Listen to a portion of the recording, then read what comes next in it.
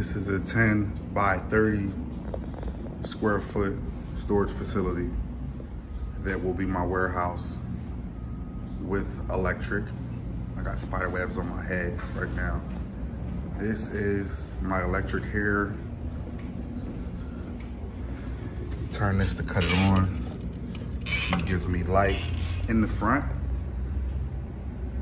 but it will be lit enough in here for me to see things in the back. And I also have my own lights, and I can run my electric from here. So when I'm here, I put my extension cord outside the door, plug it in, run my electric, and take care of what I need to take care of.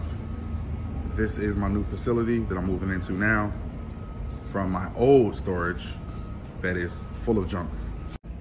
What I have learned so far in this unit, I have a bunch of stuff that is not for sale. It's stuff I'm holding, it's unorganized, and I've gotten to a certain point where I have to tighten up, and that's what I'm doing now. So I'm moving to another unit. I got a lot going on. I would just come here and just put stuff in here, stuff from my car. You see some beers in here. I got cakes in here, just all types of stuff. I would just like empty contents from my car and store things and never get around to doing it. And it's just a cycle of not going anywhere. And I'm done with doing that. Got my equipment up front, shelved all the way on that side. Stuff I need to list here. Shipping station is coming together.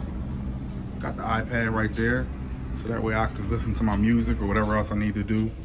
But as you can see, it's coming together, and I will have absolutely no clutter in here. Everything will be listed. That's what I'm trying to achieve. I was storing in my other unit. This is all my listed inventory. This is 7,500 items on my cart. And then I have my stuff that I need to process here, which is about another maybe like 600 items, because you see these bins, those bins are full. Those green bins are full of items. Like, let me show you.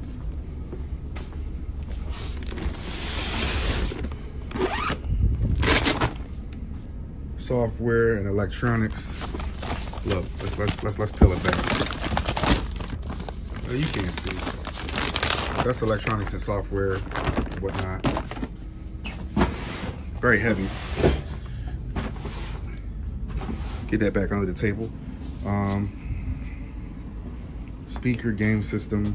You can see the old CDs. We got CDs back there. We got a computer. All types of stuff, man. You name it, it's here.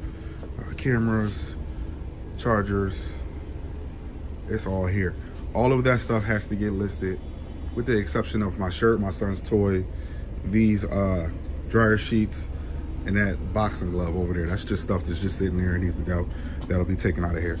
Yeah, but I got listing to do. We got some shipments going out. I got about 6 going out this morning. This is my shipping station here.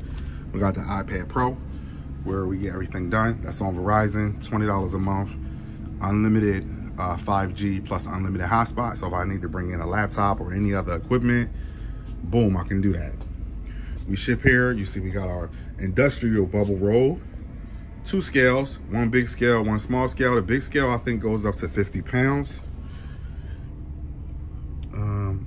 No, 440 pounds, the big scale. I won't be shipping anything that's 440 pounds. That's more friendly with FBA when I start dealing with bigger stuff.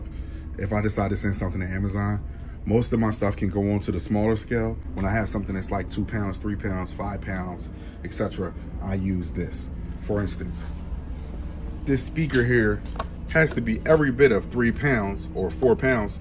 So I would use that, and then I would decide what box it fits into. You see I got my boxes here, and figure out what box it's gonna go in, or if I need to get a box, because I get a lot of boxes out of the trash. Amazon boxes and boxes like this one, Misfit Market, Chewy, you know, good boxes, good box sizes, and you get them for free. These buckets are gonna be out of here. This is stuff from my other unit. Like I said, I just moved in yesterday. This took me about 10 hours to set up. I'm gonna ship out my few packages. The basketball is going as well. I don't want it to be any clutter. 2 of these tables will be going as well. because I'll be adding more shelving. Once all of this stuff is processed, I'm going to need more shelving. So I'll be adding more shelving.